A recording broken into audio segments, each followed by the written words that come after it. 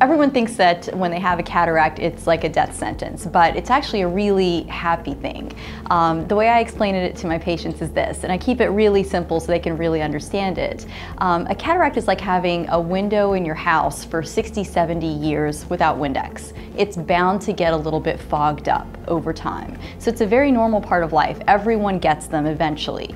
And it kind of sneaks up on you. So a lot of times you don't realize that your vision is, you're not seeing as well or focusing as well until you have trouble driving or doing things that you normally like to do on a daily basis. Everyone gets cataracts. Again, it's a very normal part of life. Anyone who has a lens in their eye, which is everyone, over 60 or 70 years will form some sort of a cataract. It just depends how visually significant it is to you. 98% of the time, you'll see better than you did before. And all we do is take out the clouded lens of the eye and replace it with a brand new clean one instead.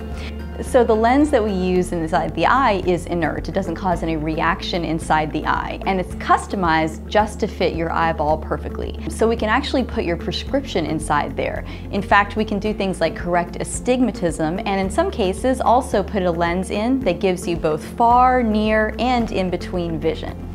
And that's the real perk of cataract surgery these days. Some people may have to wear glasses after surgery. We never promise that you won't wear any type of glasses. But these days, think of it like putting the new window in your house, but it has your glasses prescription built inside it. So now when you look through the window, you actually see things a whole lot clearer than you did before.